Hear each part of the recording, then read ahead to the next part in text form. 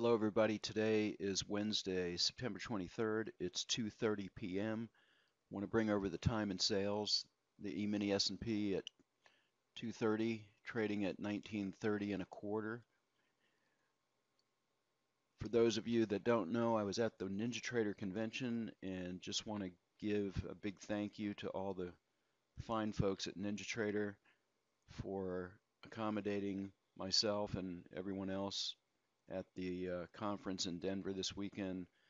It was great to meet all the people that I've been speaking to over the years over the phone on NinjaTrader.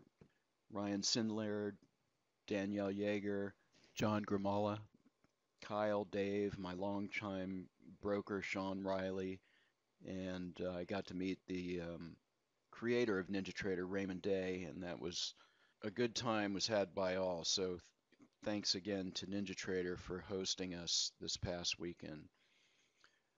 Okay, the Autotrader, the BWT Precision Autotrader having quite a great day today. Before I go any further, first the required disclaimer.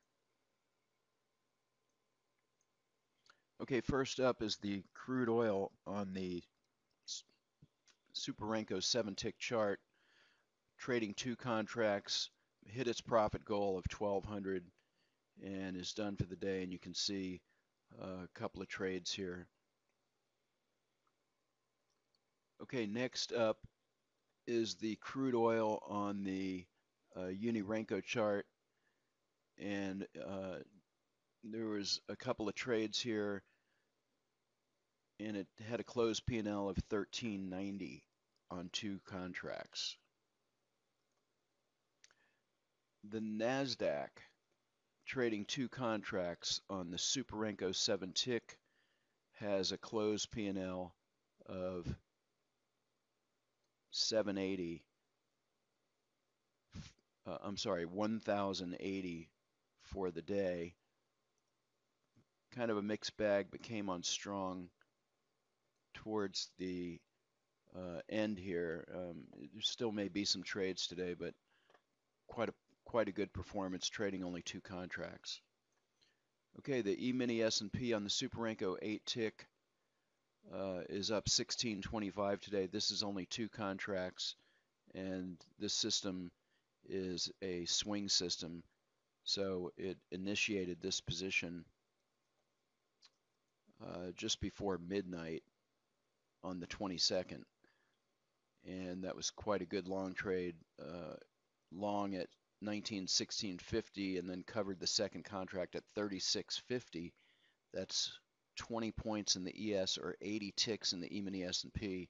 First contract taken off at 20 ticks. Okay, several charts in the bonds have done well today. This is something that I showed recently, which is the 30-year Treasury on the Super Renko 2-tick, but this is using our line break algorithm. The Autotrader has something that I don't believe any other Autotrader has, which is our line break module. And I've been a student of line break for 15 years, and I incorporated it into the Autotrader. These lines are the line breaks, and basically what a line break is it's basically a reversal system. So you go short when the low of 3 bars back, or however many bars you set, is broken, and you go long when a close above 3 bars ago is achieved as well for the long side. So it's really a simple concept, and it can work very well. So I haven't been following this chart for that long, but it appears to be doing well and showing some consistency. So today it hit its goal of 1500 on two contracts with a closed P&L of 1437 in the 30-year Treasury bond. Okay, the 30-year bond on the Super Renko 7-tick with another feature of the Autotrader that I haven't discussed much, but we have in our entry filters a session open filter, and what that does is the strategy will only go short if price is trading below the session open, and it'll only go long if price is trading above the session open. The session open is dictated by the session template, which in this case is 24/7, so the open of each session is actually midnight. So this filter can be quite effective. This long,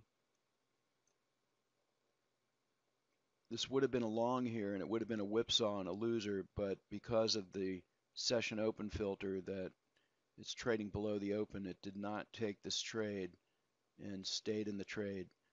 So obviously helpful to how much profit was achieved today. Okay, back to the crude oil contract on the Superenco 10 tick, and two trades hit its profit goal, actually had quite a bit of positive slippage.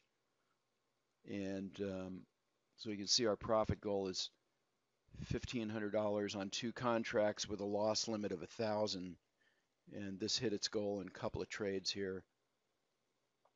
So really solid performance on this chart. The control center and do a recap of today's action. We have the crude oil contract on the Superenco 10 tick, two contracts closing at 1680. The 30-year Treasury bond on the Superenco 2 tick with the line break module at 1437.50. The crude oil on the Unirenco bars, two contracts, 1390. E-mini S&P Superenco 8 tick about 1300 for the day. The crude oil contract on the Superenco 7 tick at 1180 for the day.